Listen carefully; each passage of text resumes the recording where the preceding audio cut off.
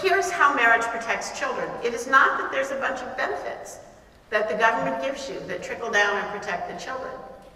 Marriage protects children because every time a man and a woman who are attracted to the opposite sex marry, that act itself is protecting children because it means neither of them will be creating fatherless, if they are true to their vows, neither of them will be creating fatherless children across multiple households. And how does gay marriage undermine that? How do two men getting married or two women getting married cause fatherlessness? How does it undermine efforts to prevent fatherlessness? Maybe you think that allowing lesbian couples to get married will increase the demand for sperm donors, but if that's the case, your beef is really with sperm donation, not with same-sex marriage. The reason why, and here I have to say, this is we're all entitled to our opinions of what marriage should be in the future.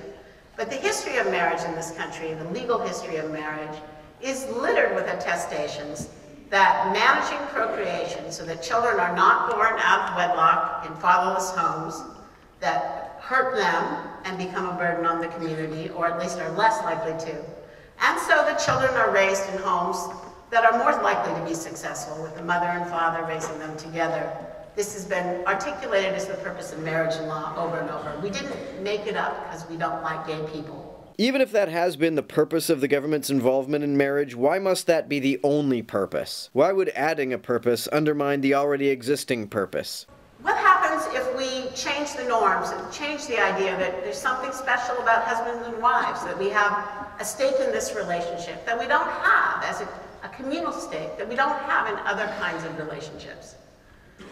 Well, the first thing that's going to happen is that the law is going to repudiate what I think it should be strengthening. So, this emerged for me as a practical problem. I was like, I'm going around the country making some progress because I'm saying marriage really matters because children need a mom and a dad. Now, when I go to, what happens if Massachusetts adopts gay marriage? What happens when I go there and I try to make the case that marriage really matters because children need a mom and a dad? Fucking nothing. The idea that marriage is important for more than just that reason in no way repudiates that reason. Gallagher seems to think that saying marriage is important for X and Y is contrary to saying marriage is important for X. That doesn't fucking follow. People are going to look up and they're going to say, well, that's not the purpose of marriage, because same-sex couples are married. So obviously marriage has nothing to do with getting mothers and fathers for children. The only people I have ever heard make this complete non sequitur of an argument are people who oppose same-sex marriage. You'd have to be a complete shithead to think that because not all marriages are procreative, marriage has nothing to do with procreation. This is like if you said hammers are the best tools for pounding nails, and someone responded, but I use my hammer for cracking nuts, therefore hammers have nothing to do with pounding nails. How do you not see how ridiculous this reasoning is? What are you talking about, Maggie, right? And you can bring up the example of infertile couples, but I will guarantee you, again, as a matter of recent historical fact, that when I spent 20 years going around the country saying this, there is no one in the audience who ever raised the problem of infertile couples and said, that repudiates the idea that marriage has something to do with bringing men and women to make and raise the next generation. That's because it doesn't follow for the exact same reason. I think that the classic understanding of marriage is not only going to be repudiated, it's going to be actively oppressed by law, culture, and society after same-sex marriage. Now, why do I think that? Because you're a paranoid bigot. Because I think the heart of the gay marriage idea goes something like this. There is no morally relevant difference between same-sex and opposite-sex couples when it comes to marriage and its purposes.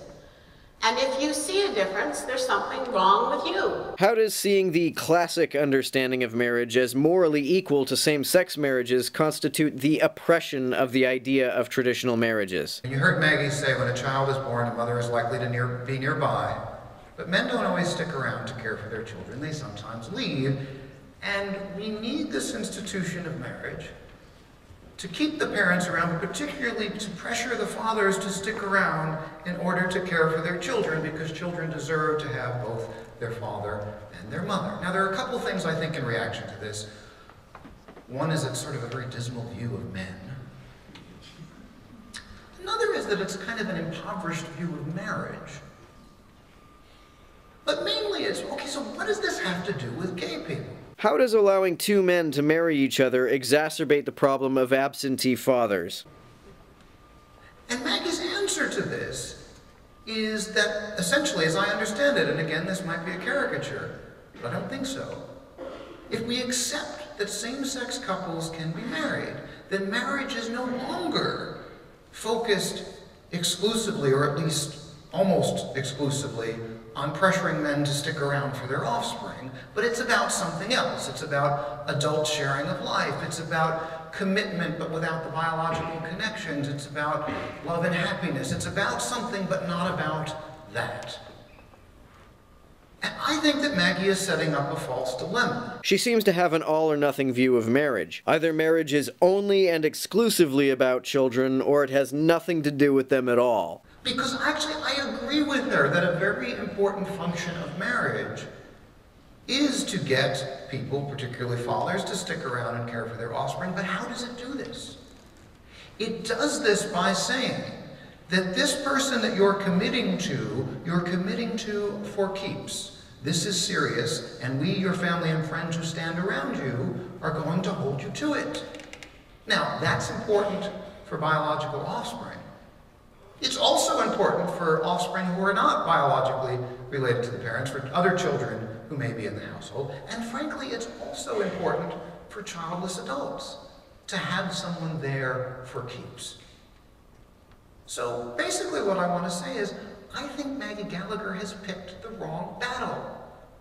That if the concern is really get fathers to stick around for their children, I'm right there with her. But there's still room for love and commitment and support for people who are not having children, including same-sex couples.